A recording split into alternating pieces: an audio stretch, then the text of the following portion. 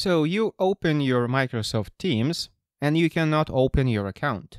Instead, you are greeted with an error. You don't have the required permissions to access this org, and the possible solutions presented are talk to your IT admin, and there is a button to switch to another account. If you try to search online how to solve this issue, some of the solutions will be obsolete. For example, switching back to classic Microsoft Teams, which is not possible anymore. The only application you can use is the new Microsoft Teams, which is basically an internet browser now, and it is worse in so many areas. For example, it doesn't have the zoom feature for camera anymore, and you're supposed to use your webcam utility if you want, for example, to change the field of view of your camera to make it smaller. And if your webcam doesn't have an utility, or the utility doesn't have this option, you are so out of luck. But anyway, most real solutions will be very technical, and they actually focus around what the error says: permissions and licensing. Since in corporate sector, most organizations will actually pay Microsoft for Office 365 subscription, which includes online Office, email, cloud storage such as OneDrive, and also Microsoft Teams. And the solutions will be around users trying to use their personal Teams account to access their corporate Teams account, users from one company trying to access Teams for another company, and things like that. And there will be a lot of talk about licensing and certain users in your tenancy being denied access to Teams, all of which are very legitimate solutions. However, they are for the IT people. You, as a regular user who doesn't work for IT and doesn't manage Microsoft Office 365 subscription, cannot change any of those settings. So you will definitely need to speak to your IT people, as the error suggests. However, most seem to forget that this is Microsoft we're speaking about. And Microsoft has a history with presenting you with error messages that have nothing to do with the actual problem. And you will waste hours, days, and weeks of your precious life, which, by the way, you only have one, chasing those paths even though you were misled by a random error message in the first place. So in this particular case, the problem is actually your networking. So in this case, it's a corporate issued laptop, and the user has no admin rights on it.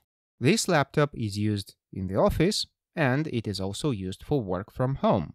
And to enable working from home, it obviously has a VPN, which connects the laptop back to the office to be able to use some local services, such as shared drives and shared folders, and also applications that run on internal network but are not exposed to the internet, like accounting applications, for example.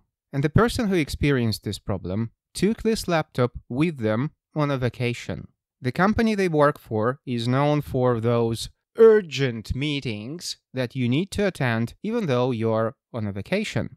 And since it's better to be safe than sorry, they usually take the laptop anywhere they travel. So they did everything as usual to connect to work from home environment, that is, establish VPN connection and everything else. However, Teams will not let them in. But the moment they came back and tried to do the same thing, both from the office and from their actual home, not from the vacation home in another country, Teams started to work just fine without having to do anything. So the only thing changed in this situation is the network, the Wi-Fi they were connected to, and also the country that internet is coming from. So this is a networking issue. And the error is misleading. There is nothing wrong with your permissions. There is nothing wrong with your account.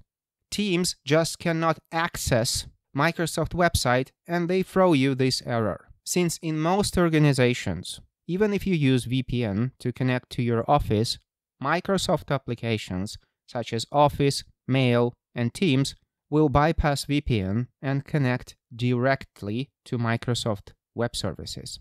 Not through your Office, directly from whatever connection you have. So there is an easy fix, which might work, and there is a very hard fix. So the easy fix, you need to open Internet Options. You can reach them by searching Internet Options in the Start menu. And there, in Connections, tap on LAN Settings at the bottom and make sure that Automatically Detect Settings is checked. Even if it's checked, uncheck it, apply, and check it back. Alternatively or additionally, you can also check Use Automatic Settings in the New Control Panel in Windows. After you do all that, restart your computer and try logging into Teams. This time, it may work. However, if it doesn't, the problem is probably with your firewall or geographical restrictions that your IT person has put onto Teams access.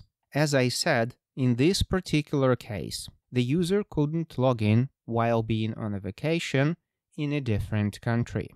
And the policy for work from home in that organization is that it can only be done from the same country.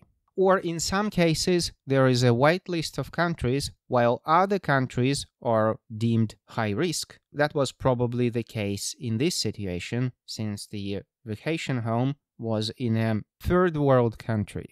For example, many companies will use Zscaler, which is a cloud-based proxy server.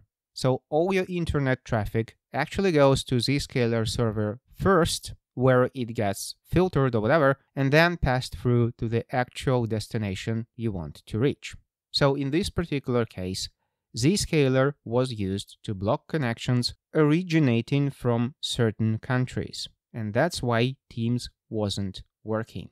As soon as the computer was connected to the network it used to be connected before in the country where the company is, everything started working just fine. And in this situation, since you don't have administrative access to your laptop, and thus you cannot install VPN to your home, for example, and even if you did, I strongly advise against doing anything, literally anything, with your corporate-issued laptop, since you can get into serious trouble for doing so. But if you want to hide the fact that you work from home from a different country without amending anything on your company-issued laptop, what you could use is a so-called travel router.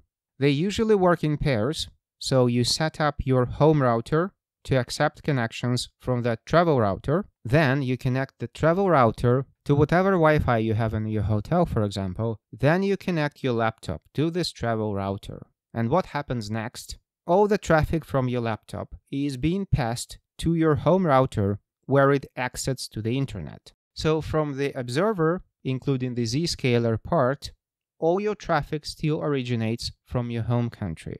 And then it will allow you to connect to Teams just fine. That is, of course, if the problem is with restrictions from where you can connect to Teams. That might be your home country, even your own IP at your home address, or certain countries or whatever. But mind you, using anything to circumvent your company's IT security policies, including the travel router, and also working from locations which are prohibited by your local HR policies, for example, may get you into serious trouble if you screw it up, or they find out in any other way. So you have been warned. I am the god of YouTube! Like, subscribe, jingle bells.